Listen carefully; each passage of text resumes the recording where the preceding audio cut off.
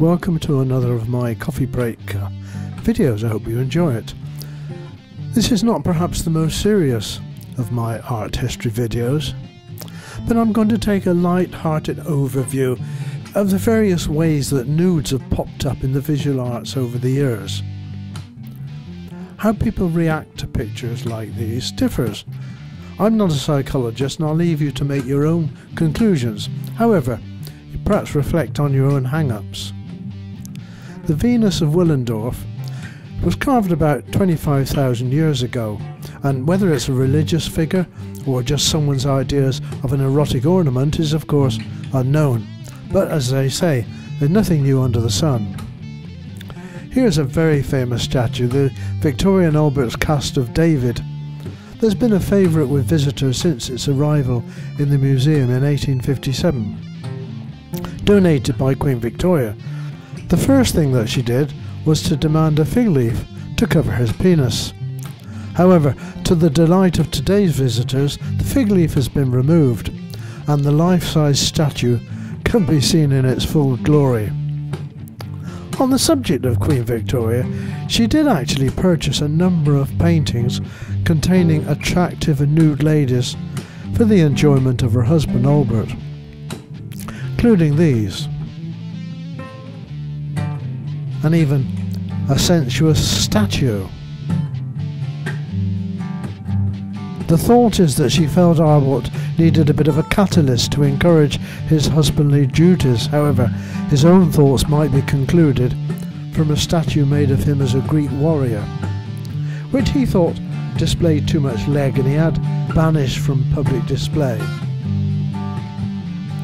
This is an interesting one, the portrait of Madame X, done by John Singer Sargent of the young socialite Virginia Gautreau. When it was painted, it caused a social downhill for both artist and the subject. It was originally painted with a right dress strap down over her shoulders, shown by the X-rays. This was considered so shocking that the said strap had to be repainted before it could be accepted for public display by a gallery. Here's another painting of this beautiful lady. This is an interesting painting. Painted in the mid-1800s entitled Women of Phoenicia, two women gaze out to sea, possibly at their departing loved ones. However, paintings like this were really done to cater for the demands for erotic images.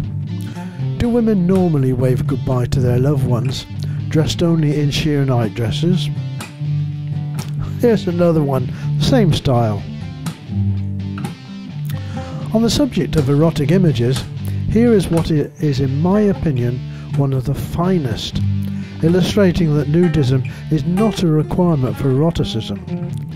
Photographed by Man Ray in the early days of photography, it does remain a classic.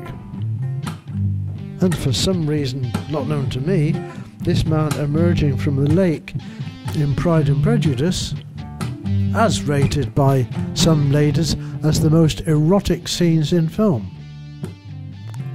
The most famous semi-nude female is of course the Venus de Milo, passed with hardly a glance by millions of tourists traipsing en route to glimpse the Mona Lisa in the Louvre. Cannot resist this cartoon of art experts appraising a painting. Sometimes the truth lies in the obvious. Art has, however, ventured into the world that we would today consider perhaps pornography. Here from the ruins of Pompeii, a fragment from the wall. And some wall carvings that cover the 1,000-year-old temples at Kajura in India. Have a look at Lunch on the Grass, painted in 1863 by Manet. It caused an outcry at the time, and even nowadays we do feel uncomfortable with it. Maybe that was just the idea of the painting. So let's end this exploration of unclothed people in art with another look at Florinda and ponder how the total removing of clothing maybe also removes sexuality. And I hope that this has given you something to think about. Thank you for watching this video and keep your eye on for my others.